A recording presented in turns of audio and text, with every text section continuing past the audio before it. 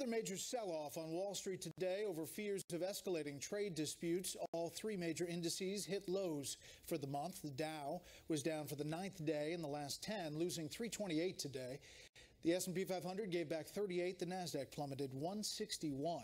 Tonight, correspondent Kevin Corke at the White House on the short-term consequences of President Trump's trade policy.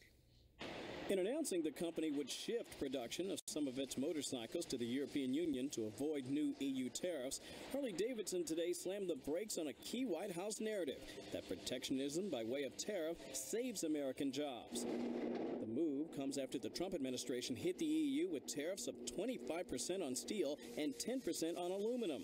In retaliation, the EU began charging import duties on a range of U.S. products, including motorcycles.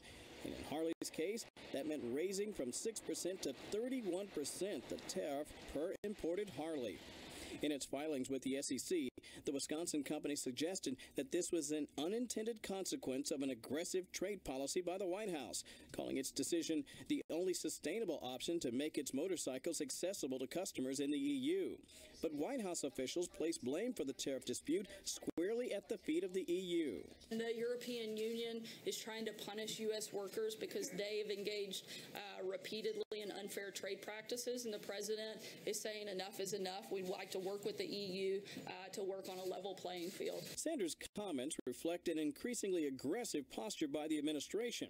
Commerce Secretary Wilbur Ross saying that the days of, quote, spoiling U.S. trade partners are over, and Treasury Secretary Steven Mnuchin warning that proposed investment restrictions on some American companies will target all countries that are trying to steal our technology, a not-so-veiled reference to China.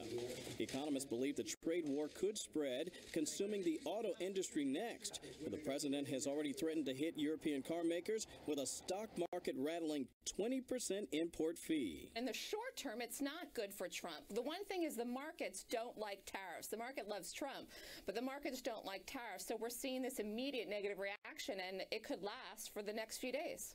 Barring a last-minute deal, the U.S. is set to hit China with another $34 billion in tariffs in July. Bret? Kevin Corke at the White House. Kevin, thank you. Let's